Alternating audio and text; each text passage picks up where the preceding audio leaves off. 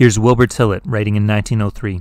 Conviction of sin is that work of the Holy Spirit upon the conscience of the sinner by which he is awakened and made to realize his sinful and lost condition. Under conviction, the sinner is free either to resist the wooings of the Spirit or to follow the Spirit's leading on to repentance and faith. Regeneration, on the other hand, is something done in us, being that act of God by which he breaks the dominion of the sin nature and creates us anew, which transformation is called the new birth and is followed by adoption into the family of God. The order which we have seen to be the true one is, first, conviction of sin or spiritual awakening, second, repentance, third, faith, fourth, justification, and fifth, regeneration. In the Westminster system of theology, regeneration is made to come first in the order of time. It is there identified with effectual calling and is represented as being wrought by God irresistibly and unconditionally. If this system did not teach that everyone who is effectually called and regenerated is infallibly and finally saved, we might say that what we have called conviction of sin by the Holy Spirit, they have designated as effectual calling.